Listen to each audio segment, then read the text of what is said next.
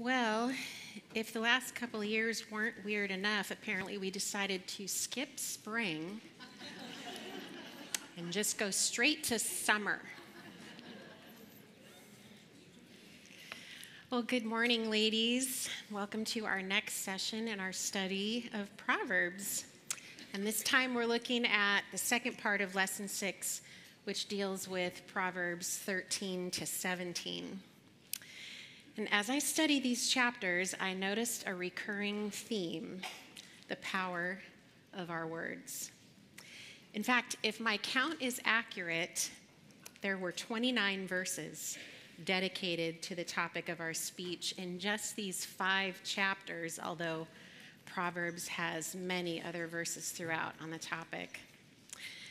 Clearly, one of the most important areas of life in which we need to exercise God's wisdom is in our speech. Our words can build someone up or tear him down.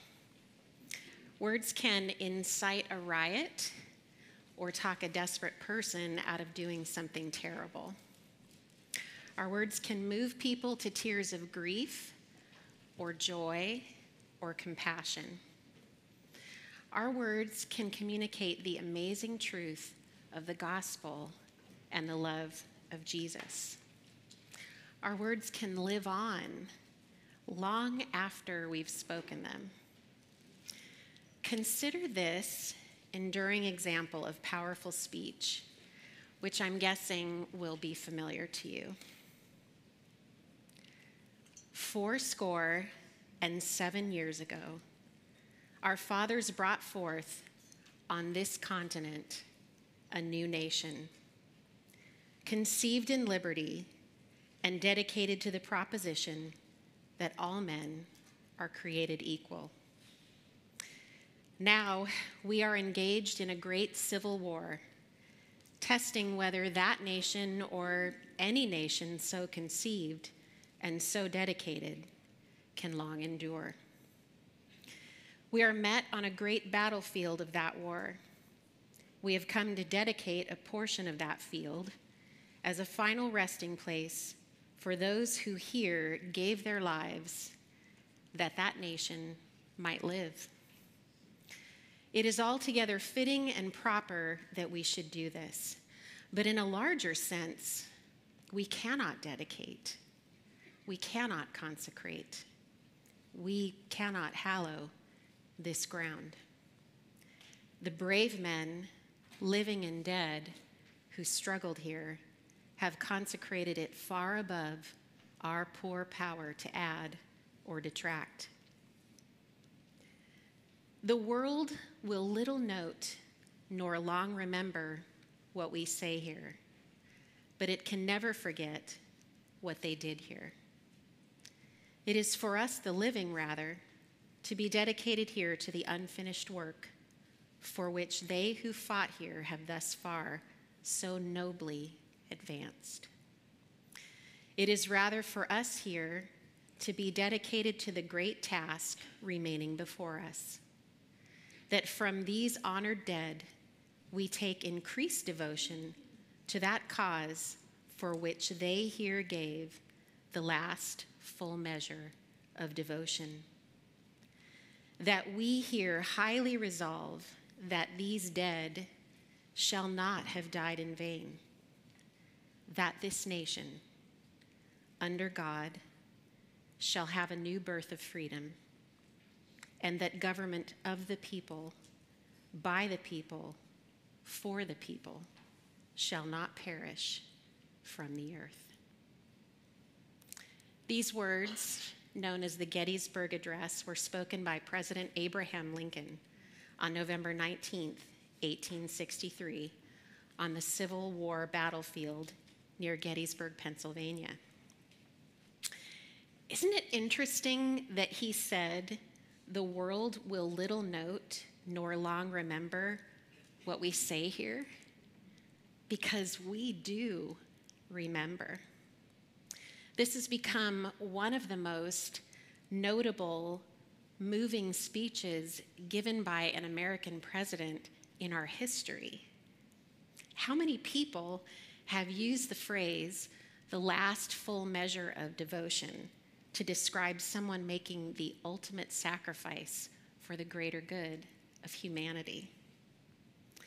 The power of these words live on, as happens with so much of what we say, and yet we don't always give as much thought as we should to our words. In preparing for this lesson, I watched a sermon taught by our pastor, Charles Vermeulen, back in 2020, entitled "Bite Your Tongue." And in it, he mentions the old adage, "Sticks and stones may break my bones, but words will never hurt me." And the fact that this is simply not true. I mean, maybe you heard this as a kid growing up and were encouraged to say this to those who were insulting or bullying you as a way of kind of deflecting their verbal assault, but it just doesn't work. Hurtful words can be as painful as sticks and stones, and maybe more so because they tend to stay with us for a long, long time. Our words have tremendous impact on others, and for followers of Christ, our words are meant to give evidence of our transformed life in Him. But do they always? I think perhaps one of the most insightful and convicting passages in the Bible about our speech is found in the book of James, chapter 3, verses 1 through 12. And I'd like to turn there now. If you turn in your Bibles to James 3, and we're going to begin with verse 1, where we read, "Not many of you should become teachers, my brothers, for you know that we who teach will be judged with greater strictness. For we all stumble in many ways, and if anyone does not stumble in what he says, he is a perfect man, able also to bridle his whole body. If we put bits into the mouths of horses so that they obey us, we guide their whole bodies as well. Look at the ships also. Though they are so large and are driven by strong winds, they are guided by a very small rudder wherever the will of the pilot directs. So also the tongue is a small member, yet it boasts of great things. How great a forest is set ablaze by such a small fire. And the tongue is a fire, a world of unrighteousness. The tongue is set among our members, staining the whole body, setting on fire the entire course of life, and set on fire by hell. For every kind of beast and bird, of reptile and sea creature can be tamed and has been tamed by mankind, but no human being can tame the tongue. It is a restless evil, full of deadly poison. With it, we bless our Lord and Father, and with it, we curse people who are made in the likeness of God. From the same mouth come blessing and cursing. My brothers, these things ought not to be so. Does a spring pour forth from the same opening both fresh and salt water? Can a fig tree, my brothers, bear olives, or a grapevine produce figs? Neither can a salt pond yield fresh water." Now we see here that James starts out talking to teachers because, of course, their whole job revolves around speaking, and because of the influence they have on others and the responsibility to speak the truth, they are going to incur stricter judgment, for which reason I tremble before you now. But James goes on to use language that really begins to include all of us in this indictment. By the time we get to verse 8, he says that no human being can tame the tongue. It is a restless evil, full of deadly poison. James also tells us that any person who is able to control his tongue will be able to exercise self-control over his whole body. And he uses the analogies of a bit in a horse's mouth or the rudder of a ship to show that controlling just that one small element allows the larger body, whether horse or ship or person, to be directed where it should go. That tells us just how influential and important our tongue is, and just how difficult it is to get it under control. A mark of maturity in our walk with Christ is being someone who is able to control his or her tongue. And what destruction can result from our words?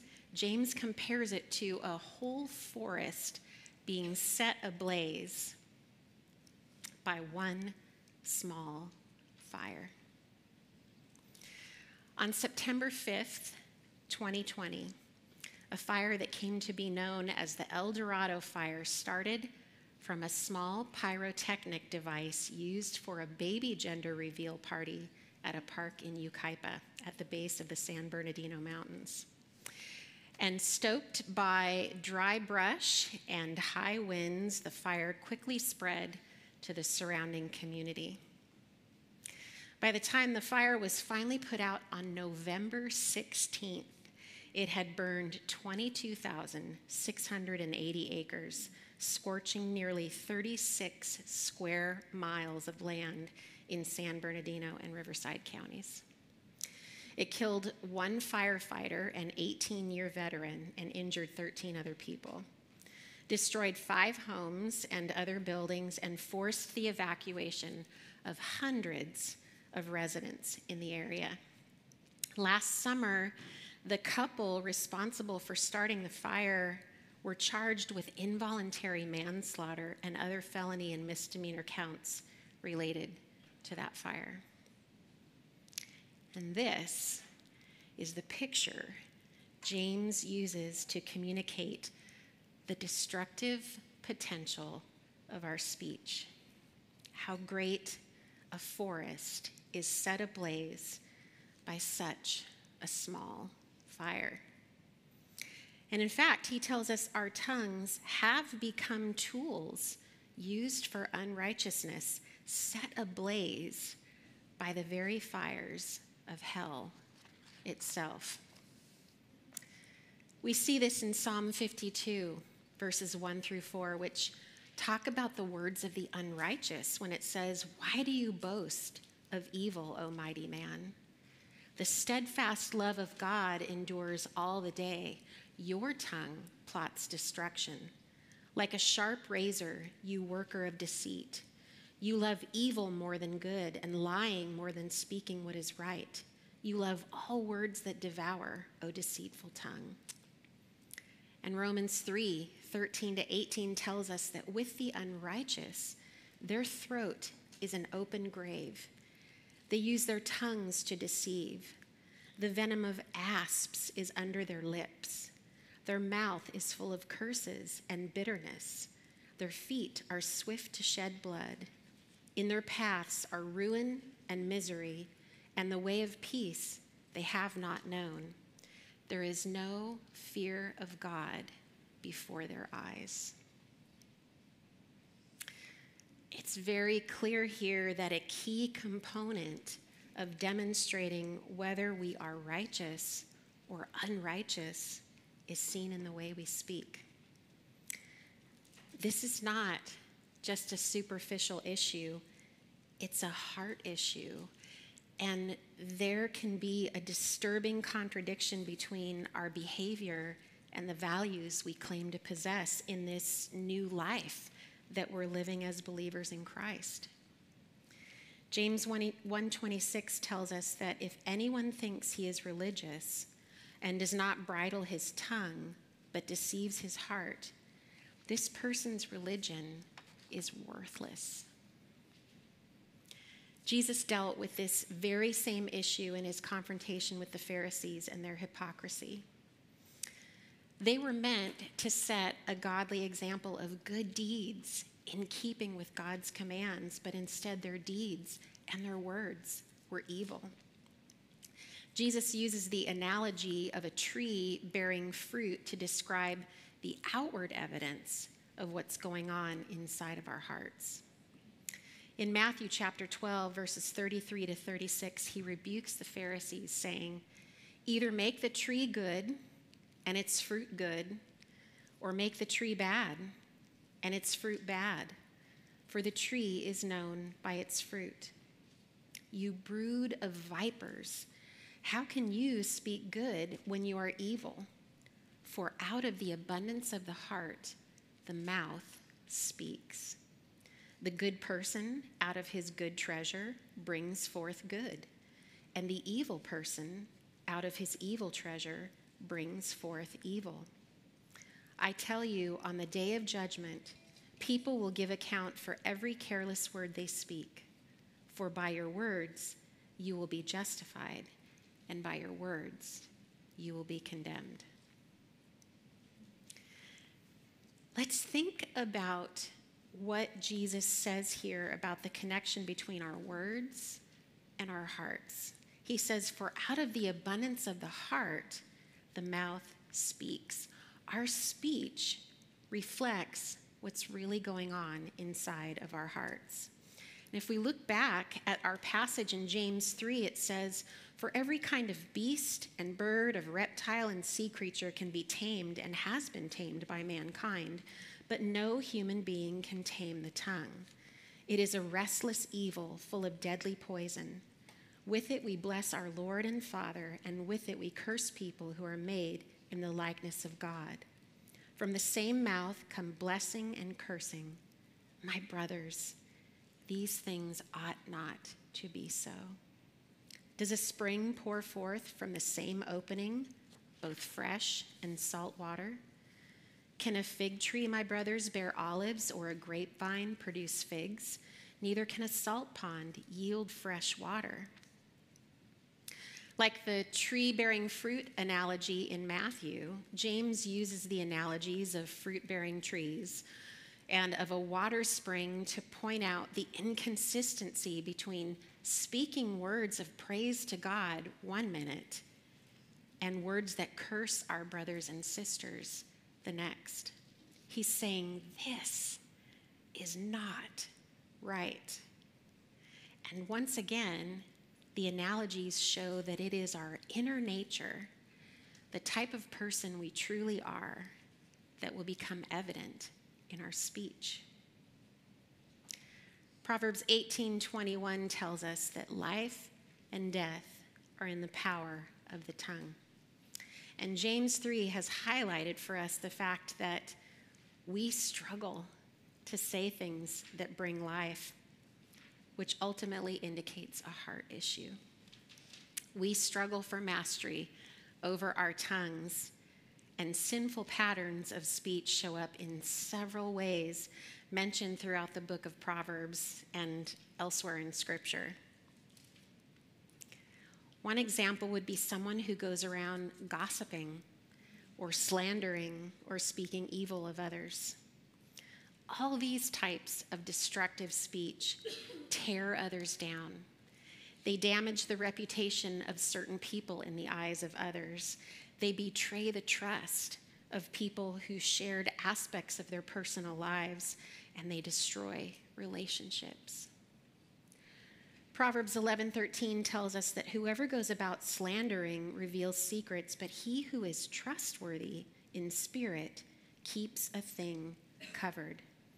And Proverbs 16:28 says that a whisperer separates close friends. And we must take care that this doesn't happen in the church under the guise of sharing prayer requests. Gossip or slander repackaged as a prayer request is still just gossip or slander, and it's harmful and wrong to do it. If someone has entrusted me with a prayer request, I need to keep it confidential unless he or she has asked me to share it with others, and even then, I only share what I've been authorized to share. Several New Testament passages associate this kind of behavior with those who are unbelievers, still dead in their sins and in rebellion against God. Romans 1:29-31 describes this group as those who are filled with all manner of unrighteousness, evil, covetousness, malice. They are full of envy, murder, strife, deceit, maliciousness.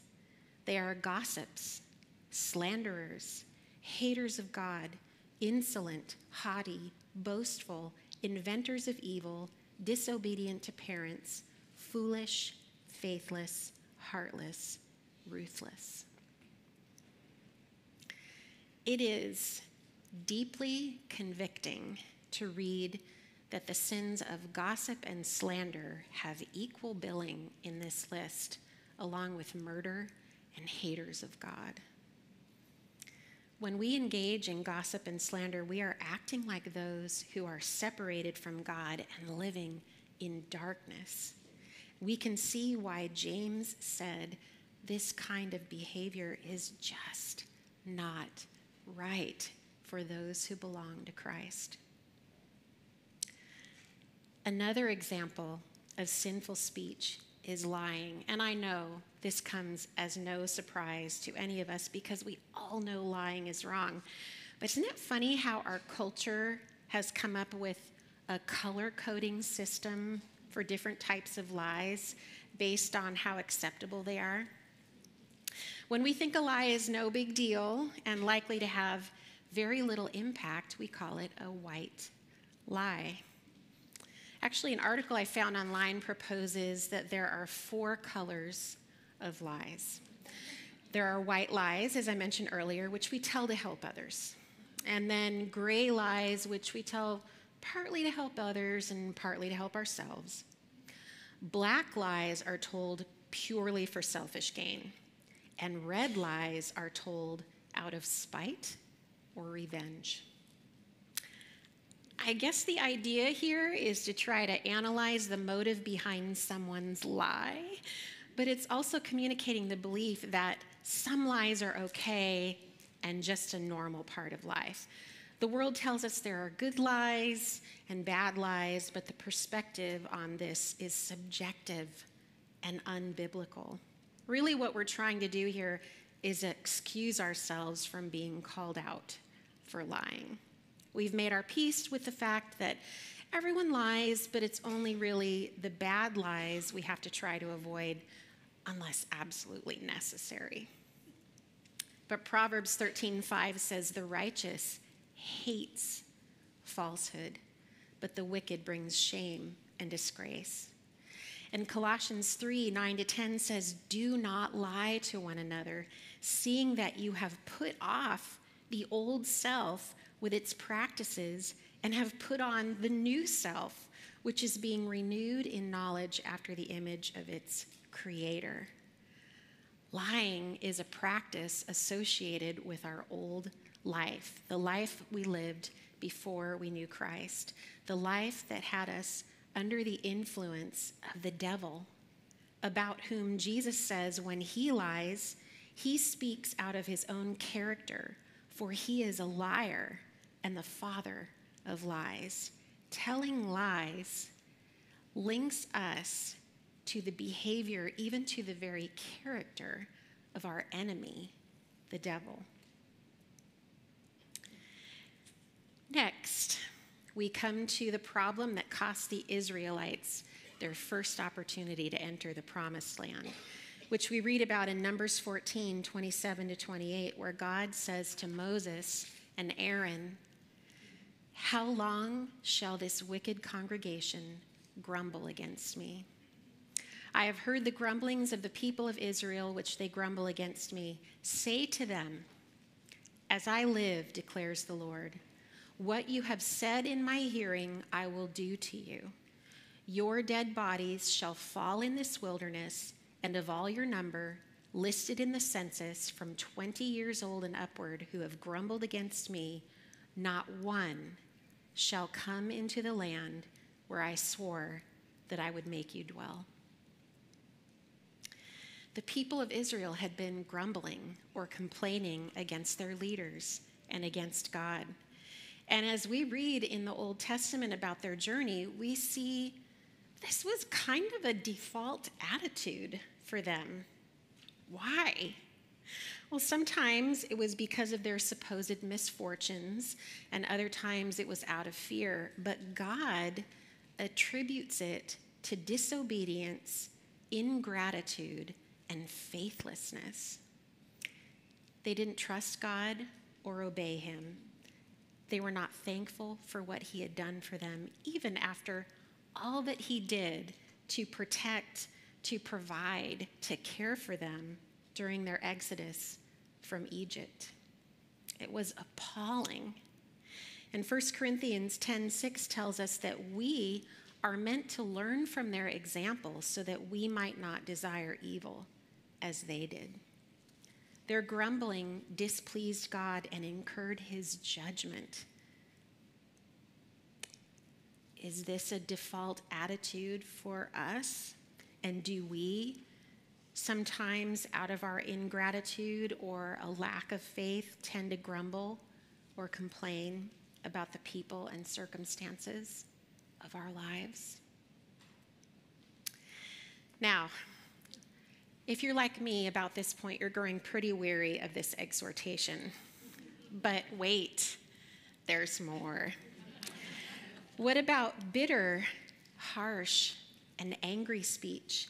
The kind of speech that Proverbs 12:18 refers to when it says, "There is one whose rash words are like sword thrusts, but the tongue of the wise brings healing." Psalm 64:3 talks about the wicked who whet or sharpen their tongues like swords, who aim bitter words like arrows. But Ephesians 4:31 tells us to let all bitterness and wrath and anger be put away from us, along with all malice, which is an intention to cause harm to others. Finally, we come to what the Bible calls crude, obscene, or filthy language, those words that are foolish, shameful, sexually immoral, inappropriate.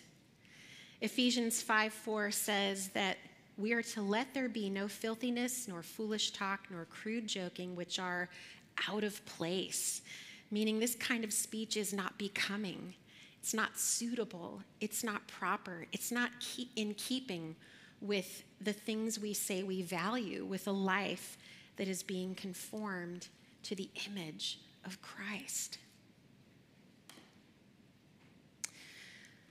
Well, by now we're all probably feeling the weight of both the indictment in James 3 and this list of indicators I just mentioned of the ways we all sin with our speech.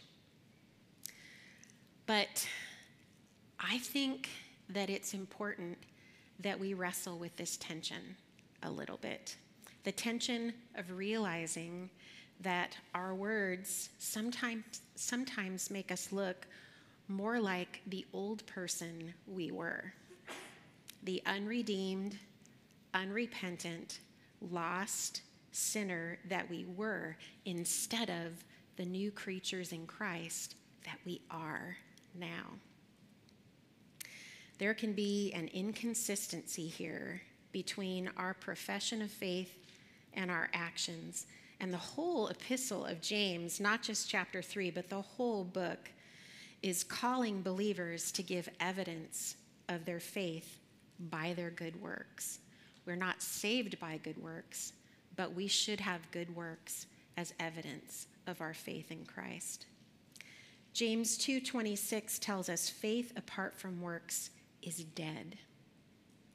Maybe we need to let this uncomfortable and convicting truth strengthen our resolve to cooperate with what God is doing in us by the power of his Spirit, to let our words reflect his character and his values. So how do we do that? Well, the first thing we've got to do is go back to the beginning. Remember when we first started this study in the book of Proverbs, we came to understand that none of this is possible, this living a life of wisdom according to God's standards, unless we know him and we fear him. The fear of the Lord is the beginning of wisdom, it says in Proverbs 9:10. And then we need to be willing to examine our hearts. Better still, we need to ask God to examine our hearts to determine what kinds of attitudes or desires or values we may hold that are not in keeping with his word and his character. Psalm 139, 23-24 says, "Search me, O God, and know my heart. Try me and know my thoughts, and see if there be any grievous way in me, and lead me in the way everlasting."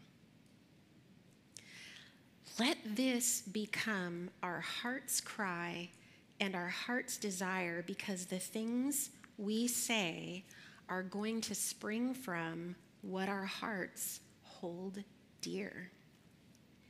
And the book of Proverbs, along with the rest of the Bible, is filled with instruction for us on how to speak with wisdom. One key, which we see repeated in several passages, is the idea that we need to speak fewer words, and let the words we do speak be those that we have pondered and carefully chosen so that they do good instead of harm. And by speaking less, I don't mean giving someone the silent treatment as a form of relational alienation. It means there are times when it is good to remain quiet, to listen, to pray, to think carefully about what and when and how and why we speak, so that our words bring life, so that we share knowledge, truth, and encouragement. Proverbs 15:28 says, "The heart of the righteous ponders how to answer, but the mouth of the wicked pours out evil things." And Proverbs 16:24 says, "Gracious words are like a honeycomb, sweetness to the soul and health to the body." But if we think back to our James 3 passage, we might feel a little daunted by the thought that this seems like an impossible task for us to get the upper hand in controlling our speech. And we might be discouraged by this struggle. I mean, how are we ever going to gain mastery over our wayward tongues? But we have a God who does the impossible, and an infallible, all-powerful guide, the Holy Spirit, who enables us from the inside to correct our speech.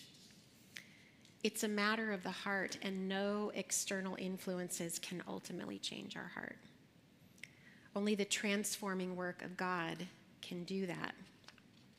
And it's all possible because of this new life we have in Christ and the Holy Spirit who is at work in us. So in our resolve to be wise in our speech, there's the work of God within us to empower us to accomplish it. And when we're tempted to sin, he provides a way of escape. And if we stumble, he restores us by his forgiveness and his grace in our time of need. So may we then, with confidence, pray along with King David in Psalm 19:14. "Let the words of my mouth and the meditation of my heart be acceptable in your sight, O Lord, my rock and my redeemer. Let's pray. Lord, this has been such a convicting passage to look at. And Lord, maybe some of us even have heavy hearts now, just evaluating the way our speech has or has not reflected our love for you and our walk with you. And so, Lord, we come to you with repentant hearts. We come to you with a new resolve to let our speech reflect godliness, to reflect your character. And so we pray that you would just allow the scriptures we have been studying, Lord, in Proverbs and elsewhere in your word, Lord, to just bear fruit in us. Lord, may we see the work of the Holy Spirit in enabling us to be people who speak words of life, who speak with wisdom, who speak with knowledge and truth and encouragement to one another. We ask all of this in Jesus' name. Amen. Thank you, ladies. You're dismissed to your groups. And we have one note. Connie Elliott's group is going to be led by Terry Eggers. Thank you, ladies.